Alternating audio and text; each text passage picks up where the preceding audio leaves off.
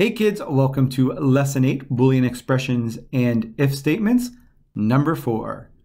You try it, text password checker. Key idea here, you can use the equal to compare strings as well as numbers. Let's use an if statement in the event handler to compare text that a user inputs in a UI element. We have some setup over here. Note that setup is in design mode. There are two images, a red lock and a green unlock. The green unlock is hidden at the start. Do this. Add an if statement to the event handler to check the password and display the unlock only if the password is correct. You can use the equal to compare the text you get from the password input text box and a string you want to use as a password. The Boolean expression you should use should look like this. We have a get text and user input. I'm assuming that's the ID right there. And that is going to equal my secret, which looks like the password. If the user entered the correct password, then show the green unlock and hide the red lock. We've provided the code to hide and show the images. You just need to add the if statement. Wasn't that nice of them? Otherwise, do nothing. They can try again. Looks like we are just adding an if statement to double check and make sure whatever we put in is what the secret phrase is. So we're kind of making our first little security app here, which is super interesting. Let's go ahead and take a look at the code. Over here, we have on event, the login button. I assume that's the login button right there, is clicked. We have something happening. There is a show element and hide element. This is the red and the green lock. So it looks like one is to show and to hide. I think probably our if statement is going to go in there somewhere. This is pretty easy what we have to do here.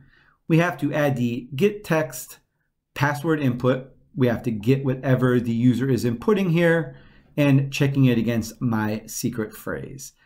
And on top of that, we really need to have an if statement.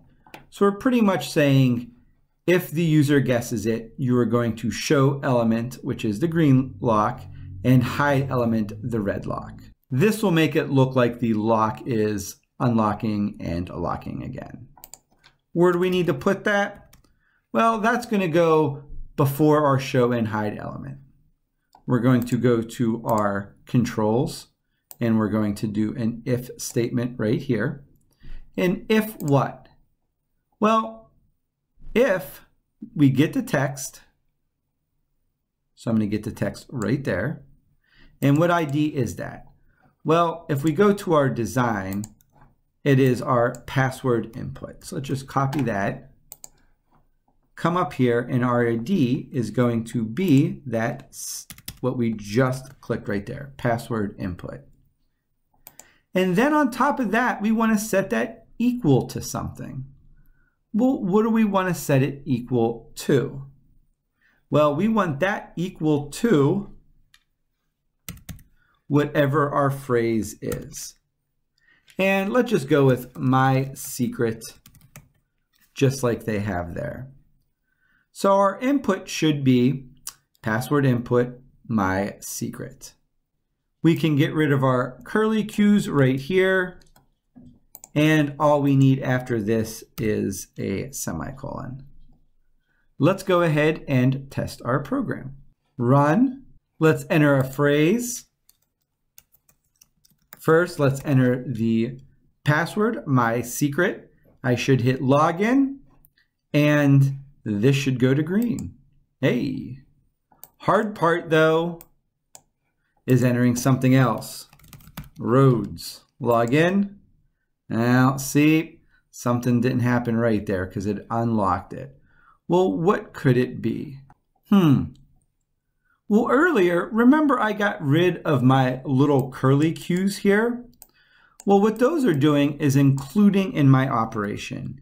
And by deleting those, I actually took away what the image should be doing.